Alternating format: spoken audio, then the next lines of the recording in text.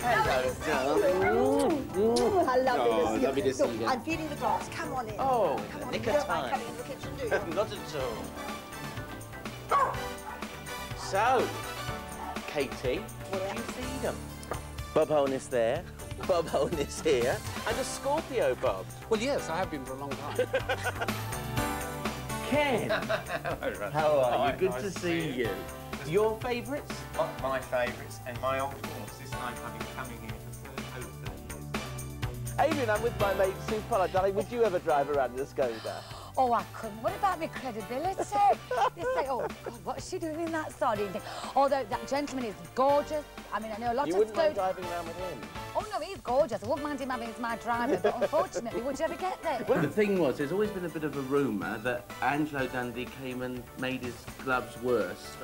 What brings you pleasure here? What is it that made you build all of this? Home. Of course, has left you with a legacy of about 4 foot of grass.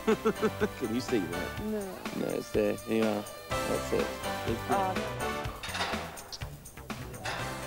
So, Jeff, what made you open the gym? Well, you're a bit of a soul man, aren't you? Bill Tarmy, Jack Duckworth from Coronation Street. Now, we'll forget about that and talk to you, Bill.